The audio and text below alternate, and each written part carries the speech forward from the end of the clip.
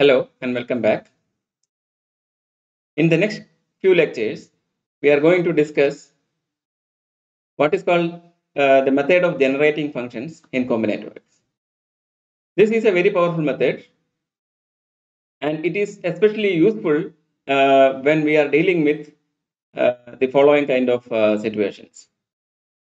So, as we have noticed, we have several situations where we have a parameter like which is probably a natural number, and associated to this natural number, we have a number which comes as the number of objects of certain combinatorial structure.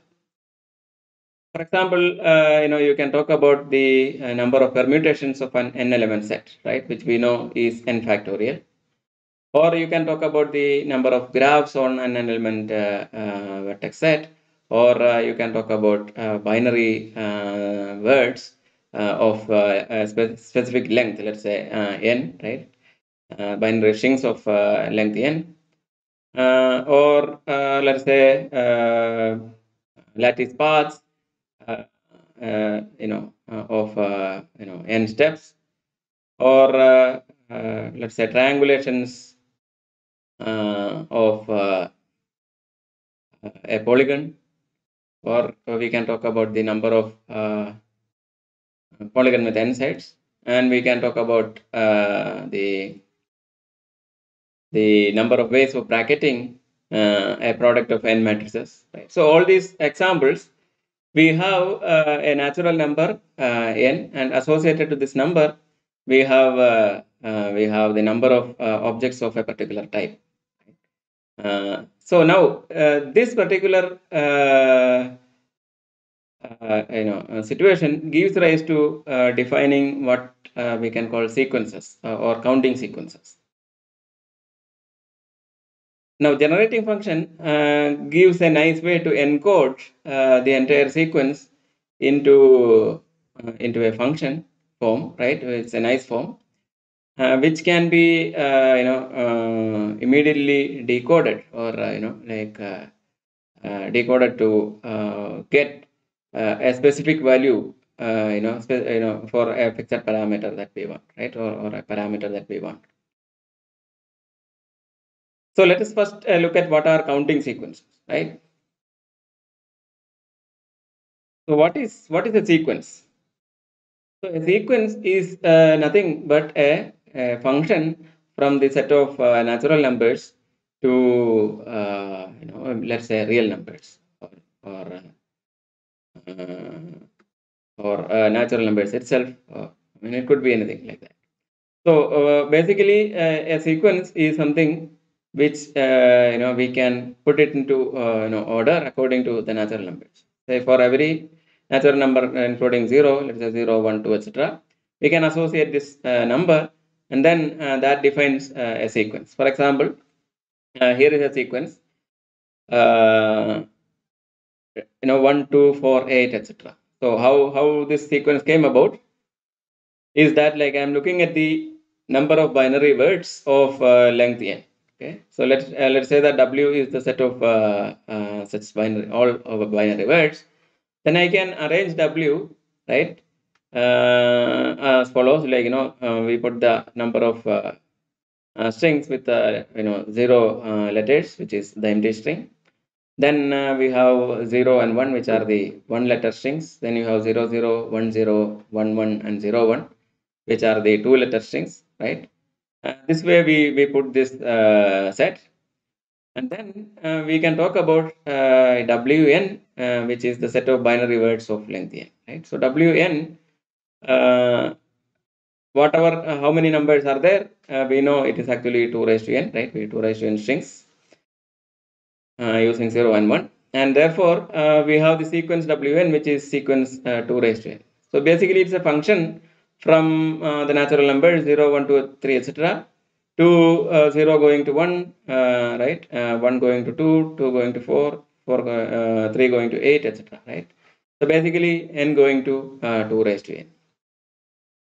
So this is basically a counting sequence because it counts the number of binary words of that length. Right? So that is one nice example of a counting sequence. Now we can look at other examples. As we said, like we can look at the number of permutations. We know it's n factorial for an n-element set. So therefore, I can talk about the sequence Pn, which is basically 0 factorial, 1 factorial, 2 factorial, etc. Right? And that is the counting sequence for the permutations. Similarly, we have Tn. The sequence Tn counts the triangulations of a polygon with n sides, and we know that it is basically the Catalan number, right? We discussed this before, and therefore we have the sequence Tn to be sequence Cn, where Cn is 1 by n plus 1 times 2n choose n. So these are examples of counting sequences. Now, once you have a counting sequence, our idea is to put it into a nice function form, right? And then try to use this function to do several manipulations. And whenever we want, we can retrieve this information immediately. That is the idea.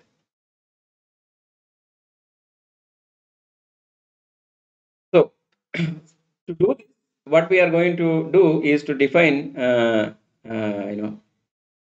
what is called formal power series. So before going to formal power series, let us see what is a power series.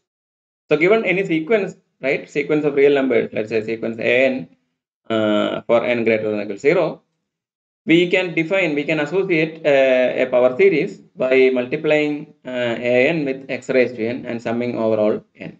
Right? So this does two things, right? One is that like you can now write it as a sum, and when you do this sum, we can still recover an as the coefficient of x raised to n, right? Because when you have powers of x, right, which is a variable or indeterminate, we cannot add them together, right? So we can just write it as a sum, but if I have x and x square, I cannot add them, right? X plus x square I can write, but I cannot add it. So this helps to get back an, right, by just looking at what is the coefficient of x raised to n.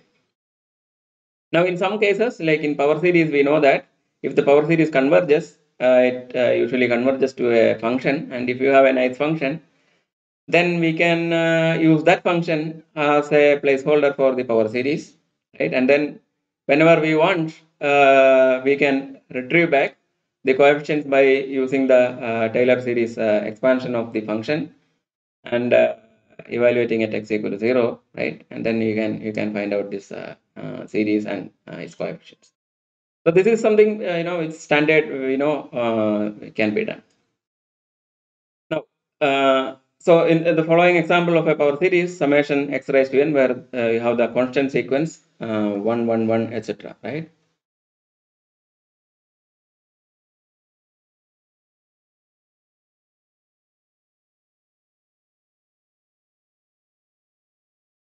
So an is 1, 1, 1, 1, etc. Right? When an is 1, so sequence an is sequence 1, 1, 1, 1, etc. Then maybe I should write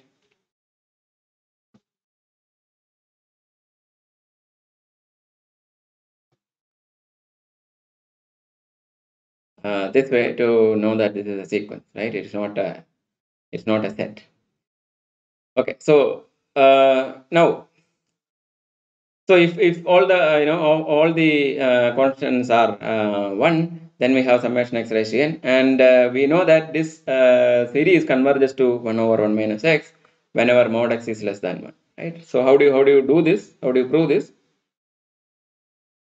And this is something that we have studied in calculus. So suppose I have summation x raised to n. So I have,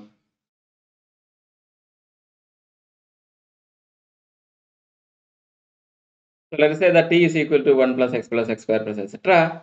Then I know that xt is equal to, right,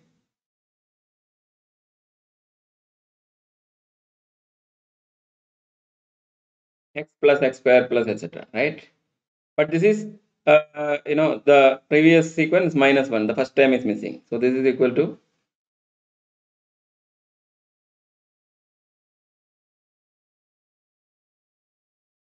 right? So from this,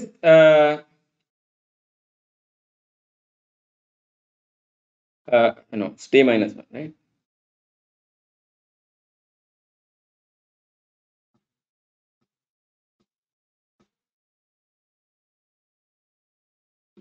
So, tx is equal to t minus 1. So, from this we can find out what is t. So, t is equal to 1 by 1 minus x, right? So, this we can find easily. So, we solve for this and we get the function, nice function. And if you take the Taylor series expansion, you can recover the series. Okay. Now, we are going to work with what is called formal power series. So, when we say formal, it is formal in the sense that when we add or some operations with this series, we have to keep in mind that we are not really adding, we are only writing it as a formal sum. And it also emphasizes the fact that the series that we look at may not always converge. Okay, and we don't really worry about the convergence, because what we want is a way to put all the the information about the sequence in a nice form, and we are not going to evaluate it at at a point for x, just to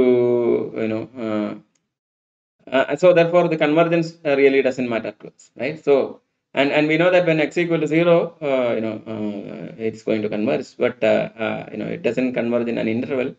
Still we can use this series.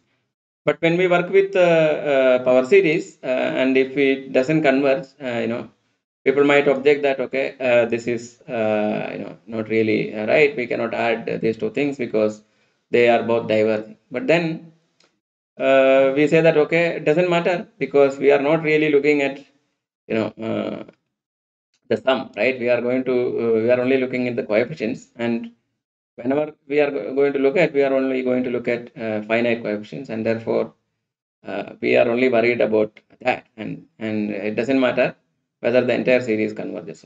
So therefore we define what is called formal power series, where we don't really worry about the convergence issues. So the analytic properties need not always hold, but whenever it holds, we can use it to get some nice forms. So we will write it as formal power series most of the time, but when we can really use the analytic properties, sometimes we can use the convergence. But that we don't discuss it in this course. Only when we look at more advanced topics, we might need to look at evaluation of the generative functions or power series at some point. Okay, so without further ado, let us see what is a formal power series. So formal power series is an expression of the form summation an x raised to n, where sequence an is a sequence of coefficients of elements from typically a field. Okay, so we are going to look at with the assumption that we are going to draw the coefficients from a field, and let's say field k, and most of the time we will assume these coefficients that the field of coefficients contains the set of the field of rational numbers, right? For example, we look at q, r, or c, right? The rational field, the real field, or the complex field. But it is not necessary that we can we not always it doesn't, it's not important that it is a field. We can also work with the cases when k is a ring also. Now we will not discuss these things for the time being. We will just assume this to be the case. So we have the formal power series, which is defined over this field k, and it basically takes the sequence an and then multiplies the term ai with x raised to I, and then sums over all I, right? Now Let us look at some examples. So here is the first example, f of x, which is 1 plus 2x plus 4x square plus 8x cube plus etc. Right. So this is basically coming from the let's say the sequence of binary words, right? The number of binary words of length n, and that will tell you that the function is 1 plus 2x plus 4x square plus etc. because the n element length n string has exactly 2 raised to 2 raised to n possibilities. Okay. Similarly, we have another sequence. Let us say sequence n, right, where 1, 2, 3, etc. is the sequence. So what is the power series, which is summation n x raised to n. Then you have summation n factorial x raised to n, which is another series, which is the series which represents the number of, let's say, permutations of n element set. Then so these are all examples of power series and formal power series. And in this particular case, when we have the constant sequence 1, right, we have summation x raised to n. That sequence, for example, can be written as 1 by 1 minus x, as we showed before, because it converges for values of x where mod x is less than 1. So and in that interval, because it converges to 1 by 1 minus x, we can always write it as 1 by 1 minus x. So if the series converges for any interval, right, any small interval, no matter how small, we can write it as that function, right? So we can use this to help putting the entire information in the series directly to this function, and that is what we are going to use in our calculations often. So we saw that f of x is equal to 1 plus 2x plus 4x square plus etc. Right? Now, since we know that 1 plus x square plus etc., right, which is the summation x raised to n, is 1 by 1 minus x, let us replace x by 2x, right? So x is an indeterminate, so therefore 2x is also an indeterminate. So if I replace x with 2x, then I will get the series 1 plus 2x plus 4x square plus etc. But since this converges to 1 by 1 minus x, I can say that this say series 1 plus 2x plus 4x square etc.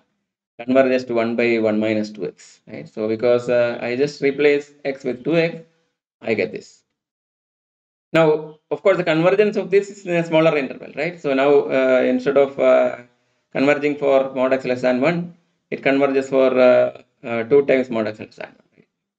So this way we can use the so for any constant, now we can say 3 raised to n x raised to n can be, right? The sequence 3 raised to 3 raised to n x raised to n or k raised to n x raised to n, we can put it into 1 by 1 minus kx kind of form.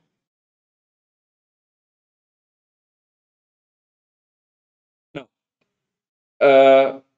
a slight deviation from our formal power series. This is because we will need this generalization of this binomial coefficients to use sometimes in calculation, right? So this will help. So we already saw that the binomial coefficient, right? So given two natural numbers, let's say n and k, where n is greater than or equal to k, we have the binomial coefficient n choose k, right?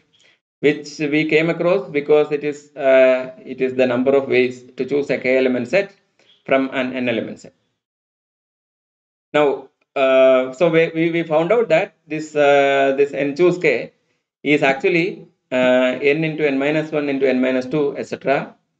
N minus k plus 1, right? The first k times divided by k factorial, right? This is something that we proved earlier.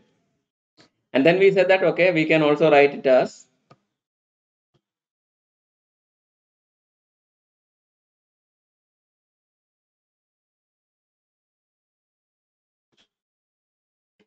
We can also write it as n factorial by k factorial into n minus k factorial.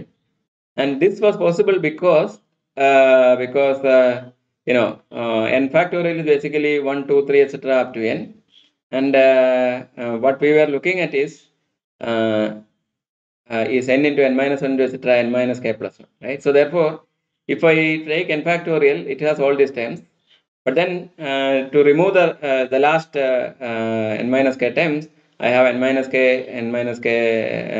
minus 1, etc. up to 1.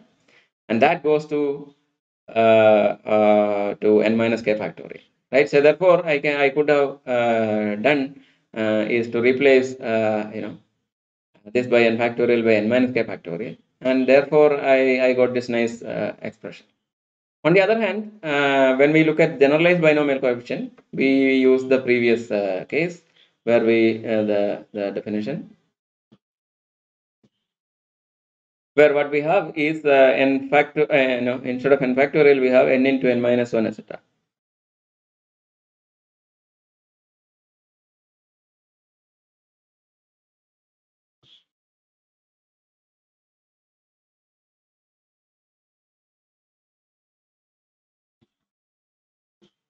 by k factorial. So take this definition, right, and then let us define for a real number now, right? So a is a real number and k is a natural number. So for this case, we are going to define a choose k as the generalized binomial coefficient. So what is a choose k? It is a into a minus 1, a minus 2, etc., a minus k plus 1 divided by k factorial. Now, one can ask, like, why does this make sense, right? So we will see this, when we see some applications. But of course, this is perfectly, well defined because we have all these things. Even though we cannot define, for example, a factorial, we can define this easily.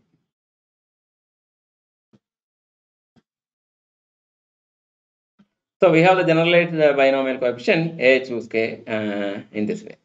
Now, as an example, let us look at this 1 by 2 choose 3. Right? So what is 1 by 2 choose 3? It is 1 by 2 into minus 1 by 2 minus 1, which is minus 1 by 2, into 1 by 2 minus 2, which is minus 3 over 2, and divided by 3 factorial, which is basically 6 into 8, 48, 3 by 48, which is 1 over 16, right? So we have this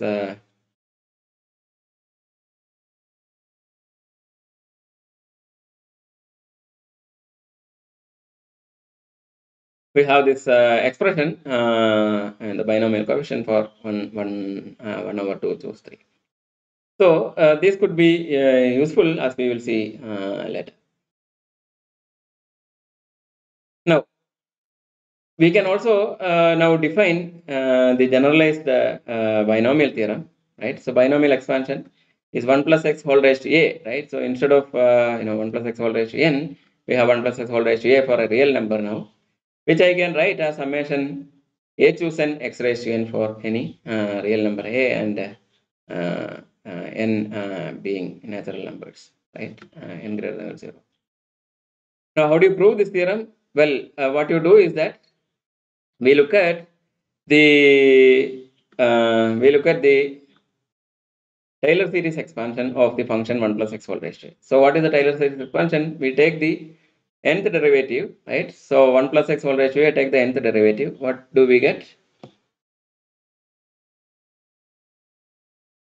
We will get a into a minus 1 into etc., right?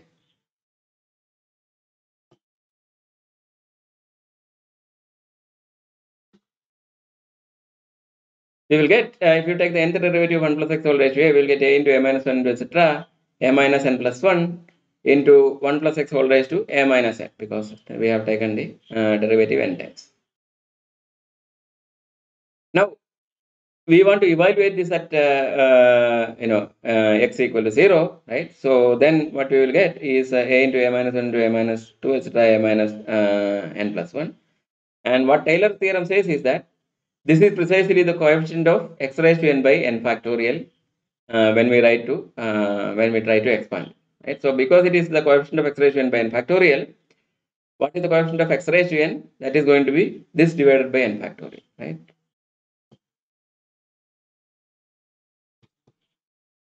Now, what is this? A minus 1, etc. A minus, when I say this, it is only the time up to here, because when I substitute for x equal to 0, this time becomes 0, right? So this becomes 1, right? So this for so therefore I just have this, which is the definition of the binomial coefficient a choose n. So therefore, since I know that the coefficient of x raised to n is going to be now a choose n, right? And therefore I have the theorem. So that is the proof. Now, we once we have this, we can use this to, for example, expand a given function. For example, 1 by 1 minus x, I can write as 1 minus x whole raised to minus 1. Now, minus 1 is a real number, right? And I have 1 plus minus x whole raised to minus 1. Therefore, I can use the generalized binomial expansion, which will tell me that it is summation minus 1 choose n minus x whole raised to n. Now, what is minus 1 choose n? It is minus 1 into minus 2 into etc. Minus n divided by n factorial. But this is minus 1 whole raised to n divided by minus 1 whole raised to n into n factorial divided by n factorial. So n factorial cancels out. I will get minus 1 whole raised to n.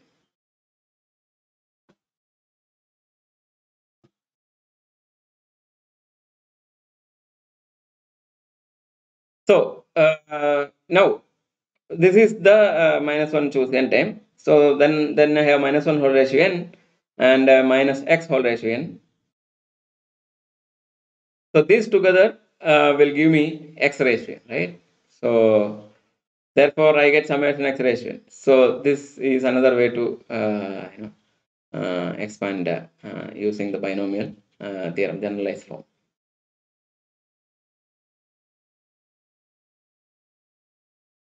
Now we can define the whole algebra of formal power series, right? So we can define addition, we can define scalar multiplication, we can define product, all these things, and then one can show that it actually forms a ring.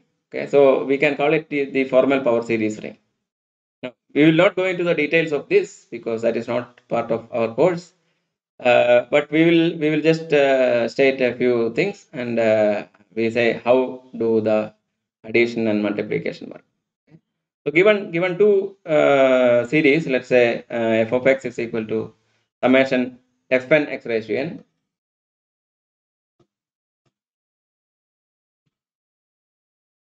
which is the first series. Then you have another series g of x, which is summation gn x raised to n. Now, given these two, I can define the sum of the series f of x and g of x, which is f plus g of x. So f plus g is the sum. So f plus g of x is basically summation fn plus gn x raised to n. This is clear because now when we have two formal power series, right? When we take the sum, we can only add, for example, the coefficient of the like term, right? The corresponding terms, x raised to n. I have to take the coefficient and then add with the coefficient of x raised to n. That is the only way we can add. Therefore, it's a natural way to define the sum, right? Now, what will be interesting is when we see how this can use these kind of operations to define what happens in the combinatorial structures.